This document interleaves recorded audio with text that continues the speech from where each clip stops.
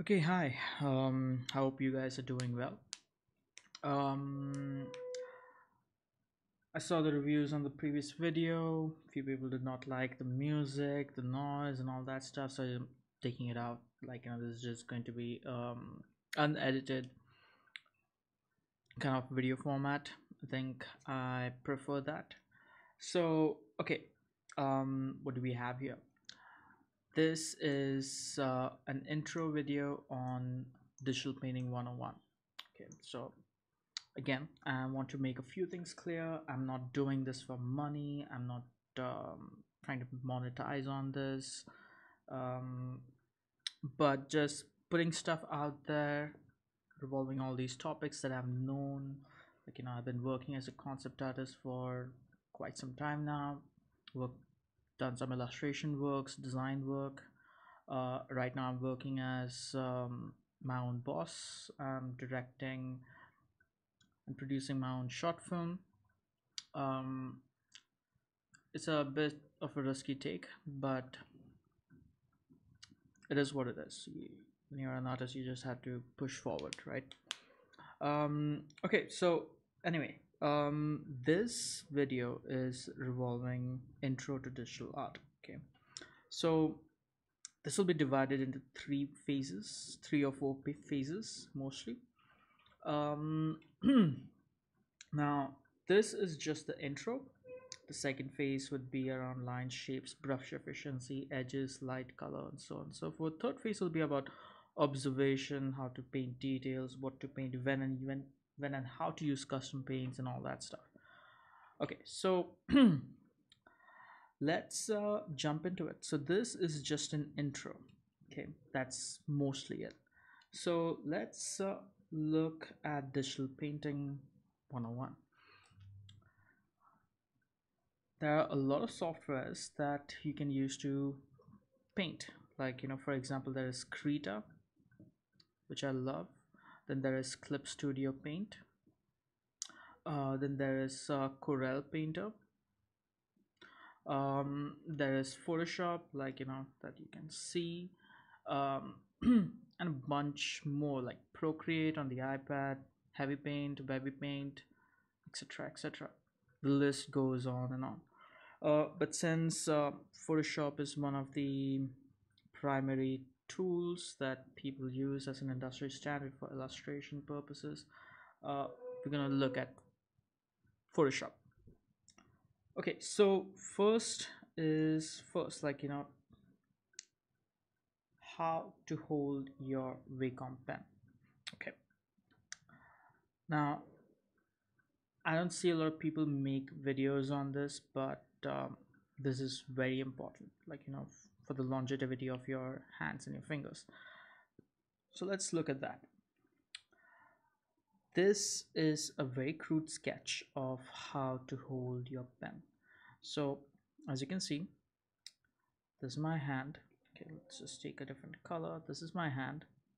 Okay, my index comes in and my thumb comes in. Okay, and I'm holding it way too close to the tip of the Wacom tablet. Okay, and this is one of the most common ways people hold their pens, and this causes a lot of issues on your hands and your strains, so the other key thing that people usually do when they hold in pose one, I'm just going to call this pose one, is that they rest your entire side of the palm on the tablet, creating a big, like you know surface like you know surface interaction or surface contact, or whatever fancy terms that you want to throw at. um Now, because of this, you're putting a lot more weight on your entire wrist, your hand. So this pains, this starts to hurt this area, your wrist starts to hurt. um because you're holding the pen way too close to the, the fingers are being held way too close to the pen tip. You're putting a lot more pressure on the fingertips, so your joints are going to hurt, on your index finger. um, the ring finger that your pen is resting on kind of takes that pressure as well, and it hurts a lot too. So let's say if you're working professionally and if you're painting for 4, 5, 6 hours, okay, a day, probably eight too, it's gonna put a lot of strain on your hands. Your hands are gonna start hurting, and it's not ideal. Okay, now why am I bringing up this? Because I used to do this. My fingers used to hurt, my hands used to hurt, and it wasn't good. It was pretty bad. Okay, so this pose one is a no go.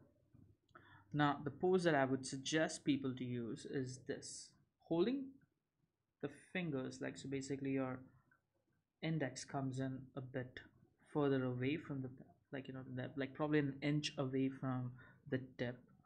Okay, and your thumb is holding like so, and the only, like, the surface contact that you have with your hands to your tablet is the little finger. Okay, so when you move your hands this way, your little finger is just gliding over the tablet. There is not a lot of friction, whereas over here there's a lot of friction. So in this you're using your biggest muscles, like, one of the biggest muscles of your body, which is, like, the shoulders, your biceps, your triceps, um, to keep your hand in check.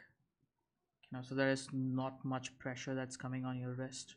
There is a not lot of pressure that's coming on your um, joints of your fingers. Okay, so you can draw for a longer time.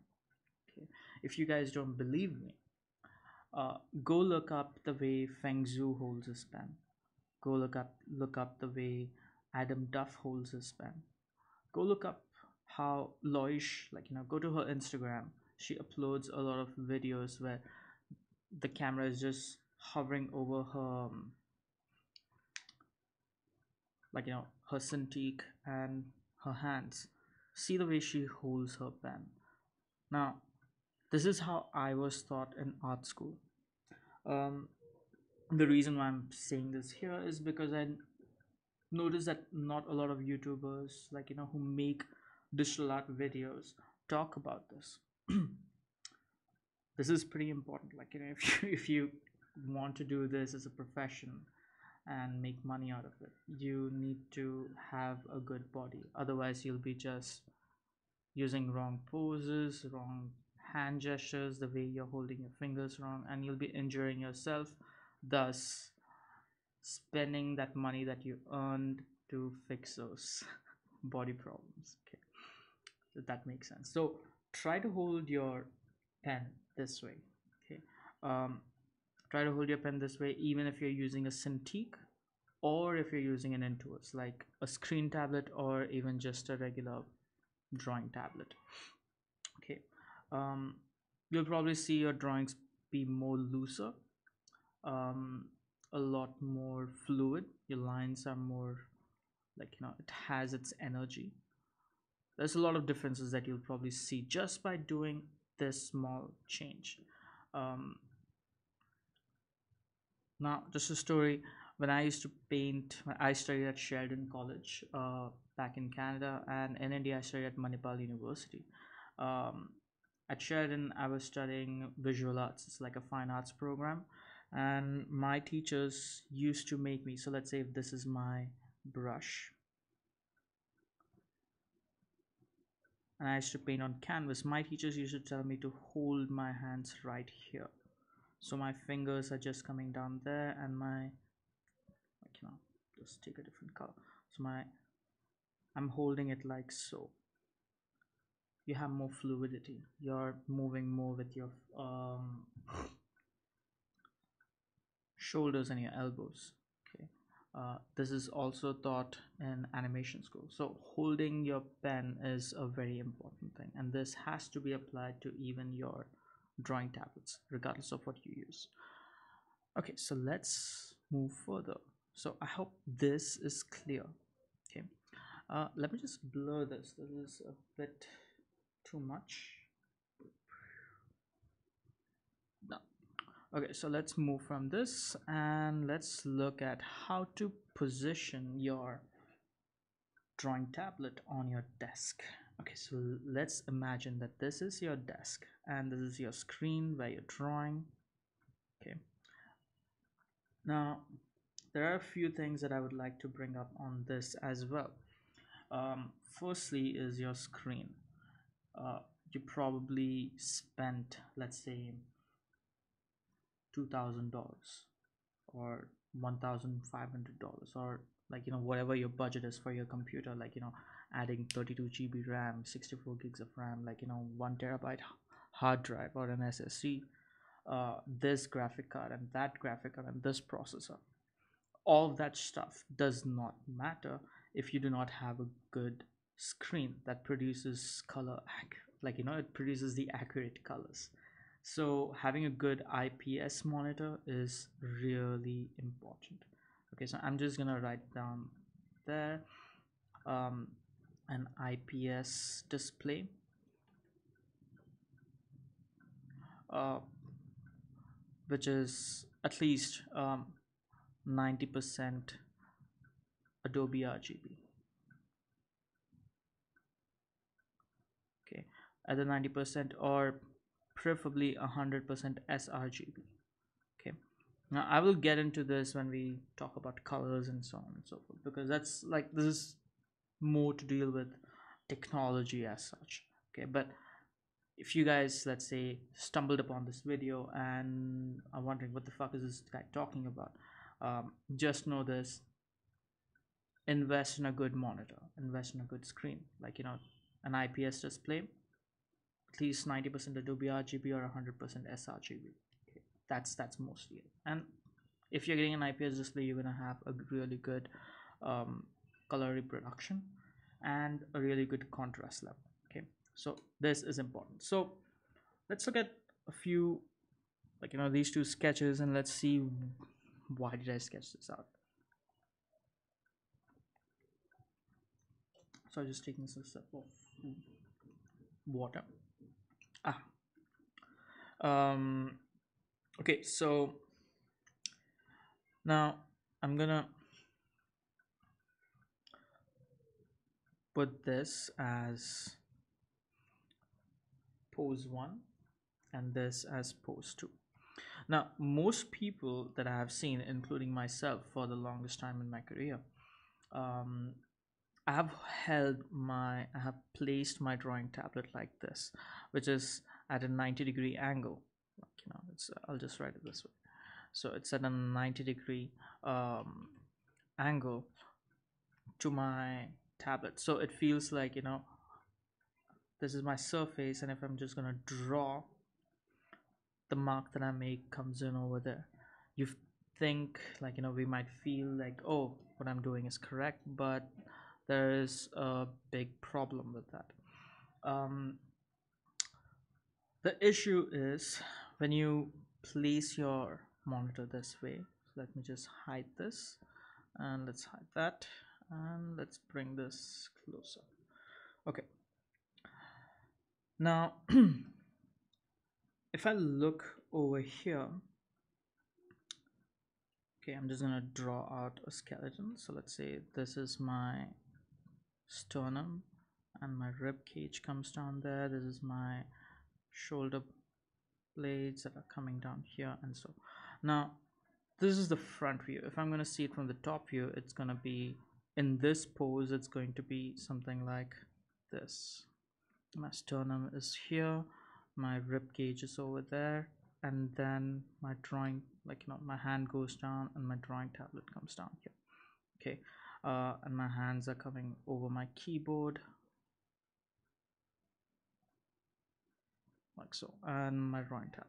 Okay, so this isn't good, because what's happening is that you're keeping your shoulders at a constant curved position. Okay, so even though this might feel very natural to draw, this is not good for your body. Okay, um, you're keeping your shoulder blade, like, your clavicle, uh, is it called clavicle? Let me just check. Um, yeah, I just want it to be accurate. That's it. Yeah, the clavicle, the collarbone, right? So if you keep your collarbone this way, it's going to cause a lot of issues. You are going to feel that, um, like you won't see that in the beginning, but it'll, like come in over time. Is this muscle comes in, it kind of moves in, and it's always in constant strain. So your right side, like this area especially, is going to have like a lot of pain, which is not good. And you might probably go to physiotherapy, probably go to the doctor, trying like pay your bills just to get that fixed. So something that I noticed that fixed this is holding your tablet this way.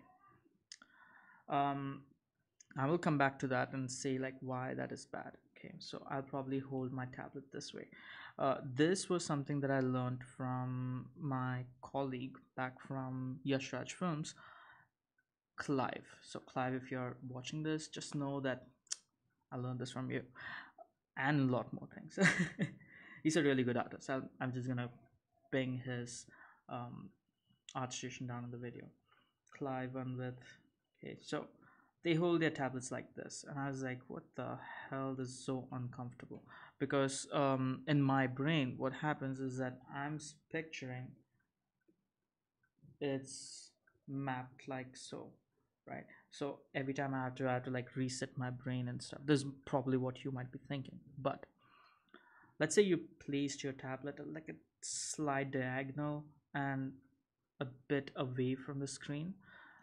Your shoulder blades, unlike here, is going to be more straight. Okay, it won't be that curved. So your shoulder blades, like your collarbone, sorry, is gonna be more straight. Okay, it does not have that pressure coming into the chest. So your sternum, like the top three areas, like the rib joints where it connects to the sternum, is not going to be under constant pressure. And the other thing is that you get a lot more movement going. So if I'm taking this entire thing and if I'm going to move this, I have a lot more movement. So I'm using my base muscles, my deltoids, my triceps, my biceps, to make some nice big strokes. Okay, that's one. Second is, even if I'm using my elbow, I can still move, and the rest goes without saying, right? But if I'm taking this, okay, and if I'm trying to move, the movements are constricted, because every time, let me take that out. Okay, so every time if I'm trying to move this, it moves like so, and it comes like so. So there's a lot more, the movements are very constrained when you place your tablet this way. Okay, so of course I'll give you some exercises where, like placing it this way and how to calibrate your hand and eye coordination to your screen. But just know this, like this is not the optimal. Like I see many people hold it this way, but it's not really optimal. um, Even if you go to a lot of professionals who use their drawing tablets, like they kind of keep it to the side, kind of like tilted, not like this, but something like that. Okay, a good artist is Feng. Like go look at any of those videos where Feng is like kind of drawing and talking about some Q&A kind of stuff. Like he always keeps it to the side. Okay, and I usually wondered like why the hell does he keep it that way? But kind of like helps keep it kind of side, like plus your hands and stuff, they kind of move in a very circular kind of a fashion. So let's say if I'm having my this is my shoulder, this is where my clavicle comes in, and if I'm just going to move, like there's my hands that are coming in, it usually moves in an arc, right? So making an arc here will give you a nice arc over there. That's the whole point. Okay. Don't think of it as, no, it's going to be bad. Like, many people probably must be saying like, oh, keep it popping up, no, don't do that. Try this, just give it a shot. If you guys don't like it, go back to the one that you're used to. Okay. All right, so let's move on from here. So this was just something that was very important and had to be spoken about. Okay, so first is these two things. Okay, now let's look at your tablet settings. Okay, so I have um, a Cintiq 22. um, of course I do use an Intuos from time to time. Now in the Cintiq 22 I use a Pro Pen and a grip pen. Okay. uh, Another thing that you can probably do to reduce your strain on your hands is like kind of reduce the pressure sensitivity, so that way you're not applying a lot of pressure to get those chunky opaque kind of tones. So just reducing it a bit, probably even go that much, kind of like, eases up your hands and stuff. Okay. Of course the other softwares that I use is like, mentioned there, shown over there. This is literally what I use for tablet settings. Now in digital painting, few of the tools that you'll be using is brushes, mixer brush, smudge tools, lasso, to name a few, an eraser. So but the color picker, like, if you're a photo editor, the color picker, like, I have seen many photographers kind of press I and go to the color picking tool and pick that color, then go back to brush or whatever that they want to change and stuff, because this is a photo editing software.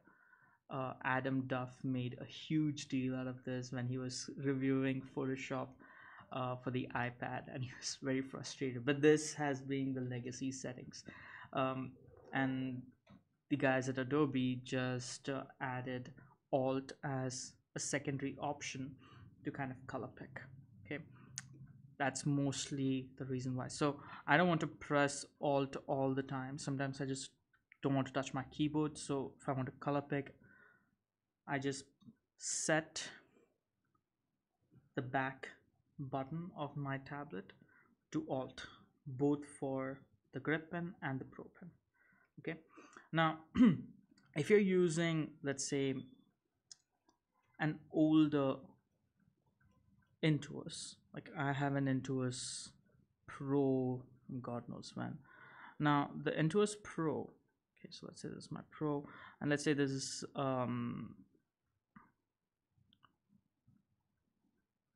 this has like a different kind of an aspect ratio. Okay, and my monitor has a different aspect ratio. Okay,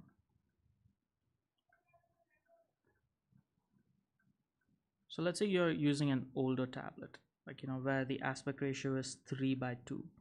Okay, and this is, let's say, 16:9. Okay, more of a widescreen sort of a thing. So there is something on the Wacom settings where you can just go to calibrate, like this is Cintiq, but there is an option for the Intuos where it shows calibrate. You hit that and there is an option that comes in which says something along the lines of match proportions. So I'm not entirely sure, but something called match proportions, or match working area. So it just cuts off, it just deactivates a certain portion of your tablet, matching that. So your strokes, now this is only if you're using an older tablet. Okay, like from the bygone eras, like, not the latest ones. So this way you'll get like more control over your screen, like, hand-eye coordination. Okay, so that's the last thing about tablet settings.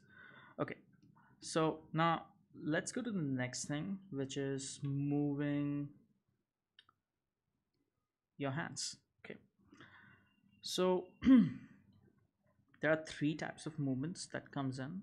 Again, I'm just going to draw my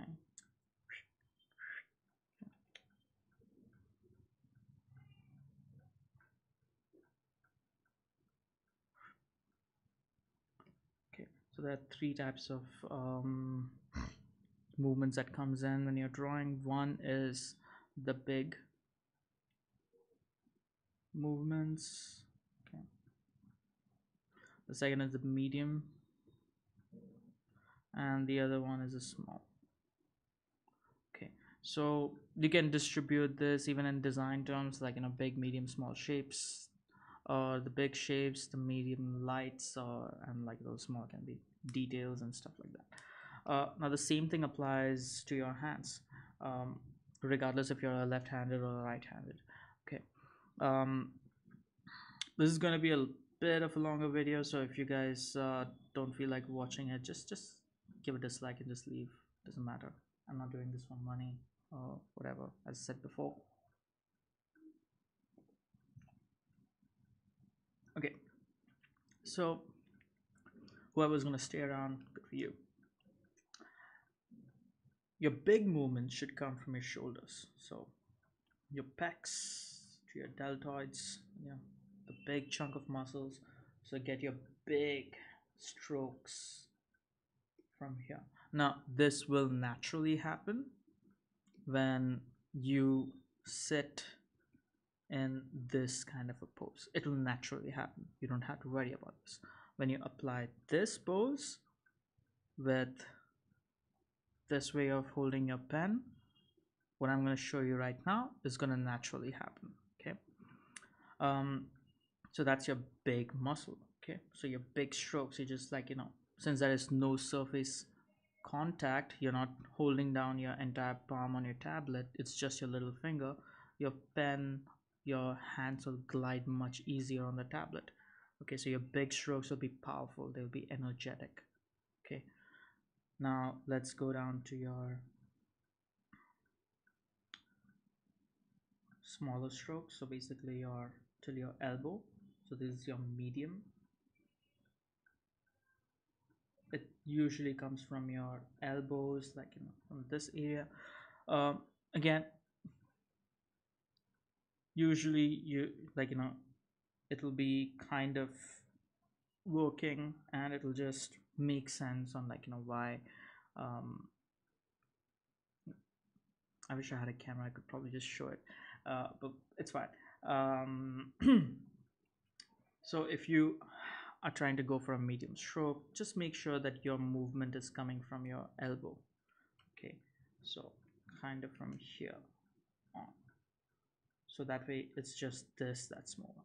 And finally, your small strokes are coming from your wrists.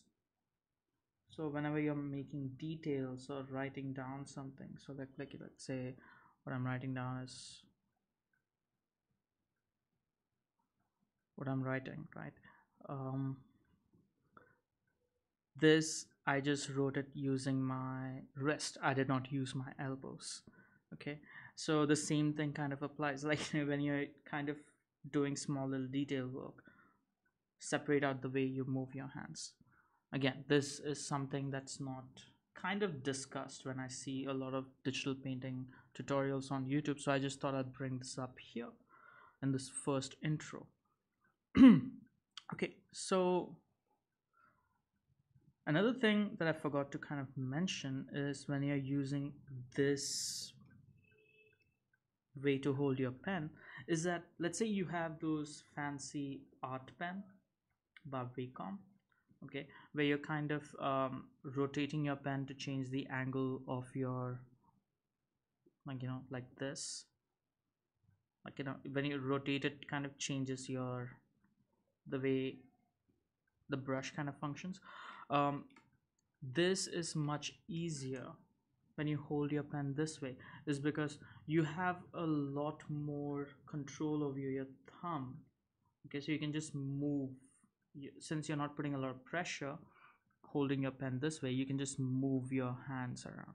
Okay, so just keep that in mind, like these are small tips that people don't talk about. I learned it the hard way, and I just want to give it for free. Okay. More free stuff coming in. All right, so that's one. Now let's look at software interface. Now, of course, as I mentioned before, I have a lot of softwares that I use.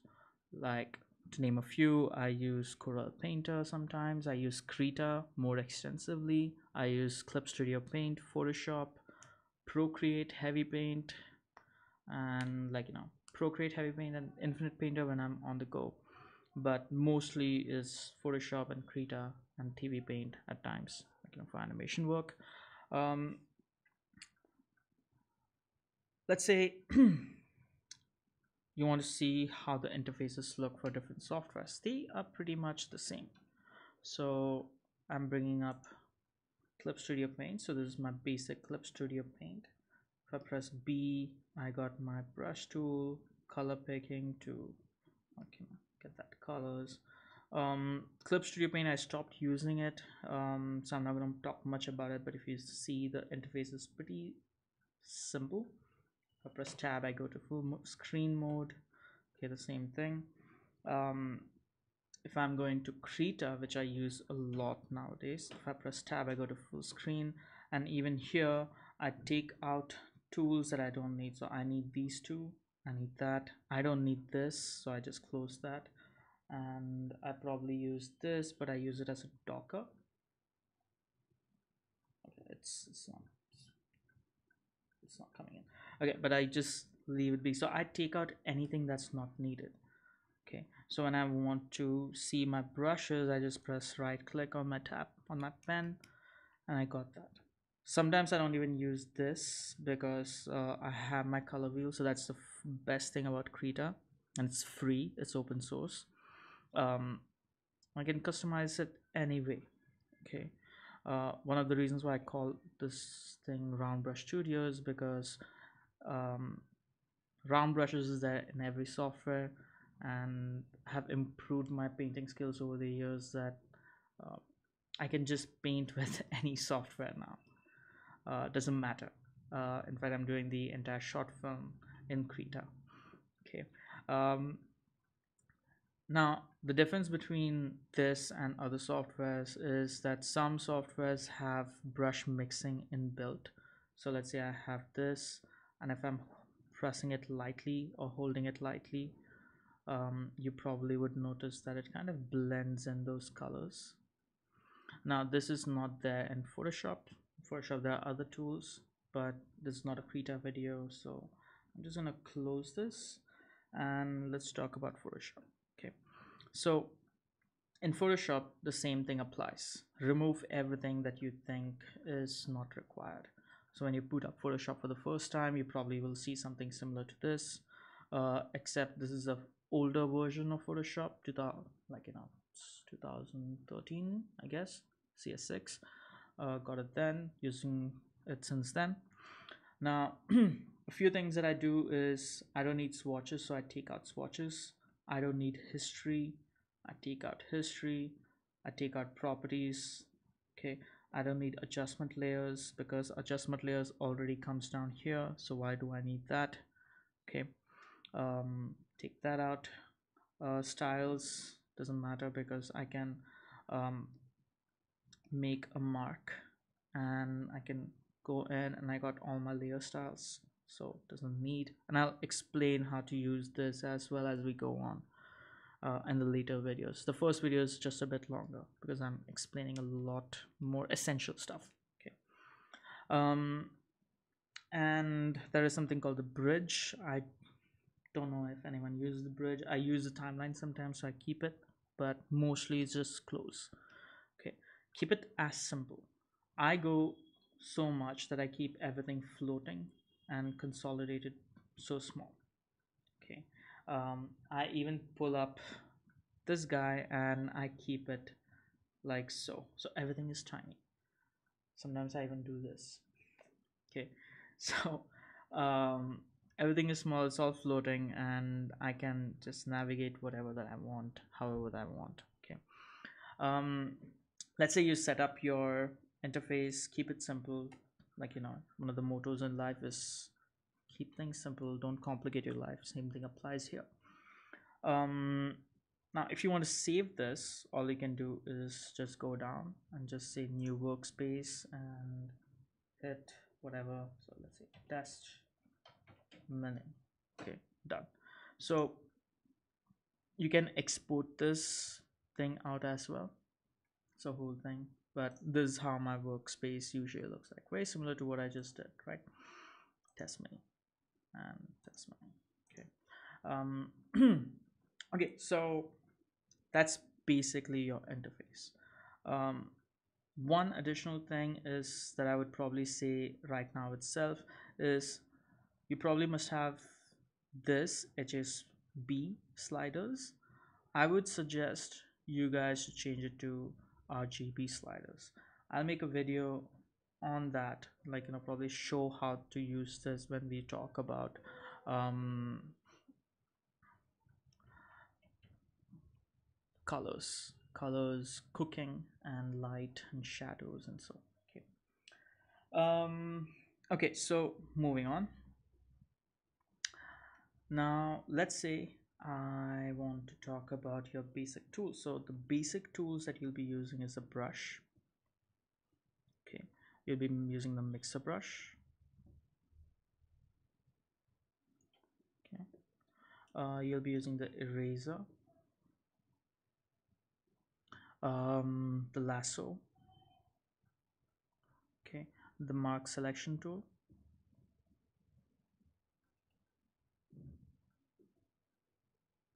Okay, and a lot of controls. You probably must be seeing me do that, like okay, control Z.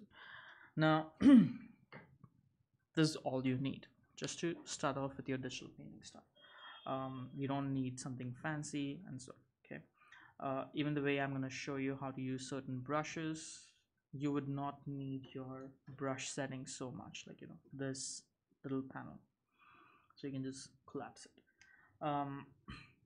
And I'll show you how to use brushes and so on and so forth as well. But I just hope you guys liked this small little intro video on uh, digital painting 101. So this is just for your poses, like, you know, how you stand, how you sit, and so on and so forth. Okay. um okay, so leave a like if you liked it, or leave a dislike if you did not like it.